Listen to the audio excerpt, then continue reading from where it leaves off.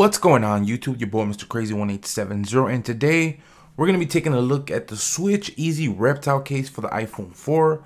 Now the Reptile case does retail at $28.99, and you can pick this up on SwitchEasy's website.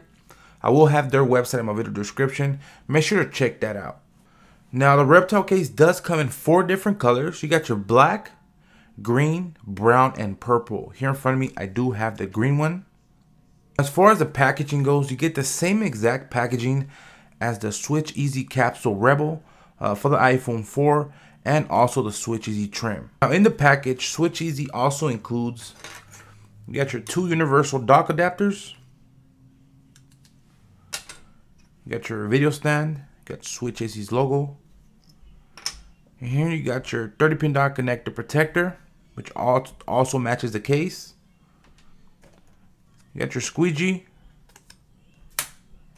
You also get a cleaning cloth, and you get 2 screen protectors. Your headphone jack protector. Let's go ahead and take a closer look at the Reptile case for the iPhone 4.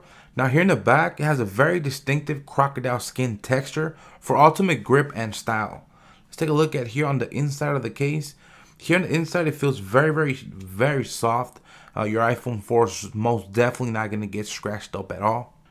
Now here on the side, it is very flimsy. Take a look at here by the 30-pin dock connector. This here is very thin.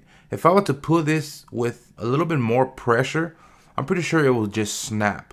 But it really doesn't matter because this is a 2-piece case, and this is sort of like a frame that's just going to go right on top of it like this. I'm going to go ahead and just install the Reptile case onto the iPhone 4 and just give you a quick overview of the iPhone 4 with the case already installed. Now installation is really easy. Go ahead and just grab your iPhone 4, place it into the case, and you're done with the back piece. And then go ahead and just grab your front piece and just align it here on the sides, or you could just start from here on the top and make sure that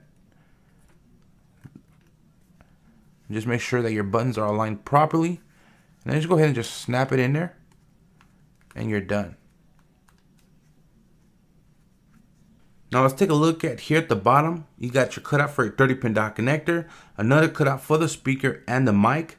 Now I did try this with my third-party iPhone 4 charger, which in my case I am using a Belkin, and that Belkin is a little bit on the thick side, and I did not find any type of problems at all when it comes to using that charger. So you're most definitely not going to have any problems when it comes to using it with your original iPhone 4 charger.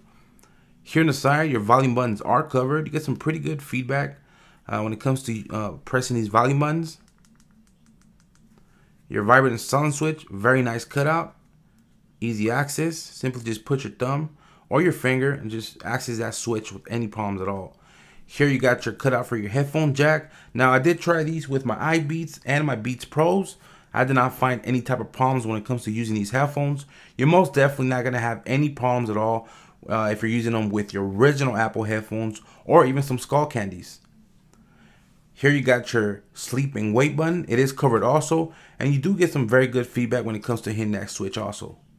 You get a very good amount of a lip going all around the screen of the iPhone 4, so you get some very good amount of a lay on the table design.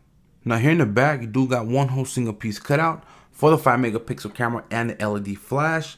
Now I did test out the flash with the case on, and personally I did not find any washed out pictures at all. So let's go ahead and install the 30-pin dock connector protector and show you how it looks with it already installed. Now this is green and it also matches the case, which is really nice. Go ahead and install this, and there you go.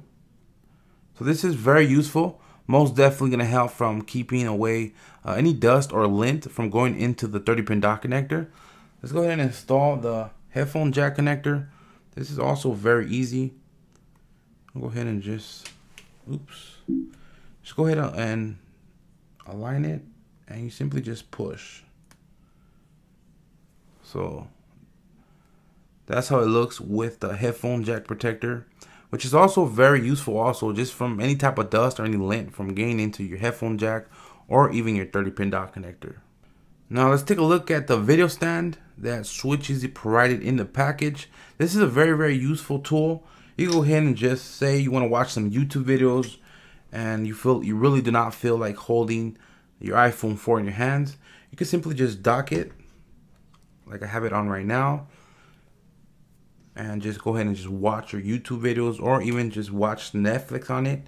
So you can also view it with the iPhone 4 standing up, which looks really cool. I kind of wish that SwitchEasy would have provided with sort of like a green one to match the case instead of a white one.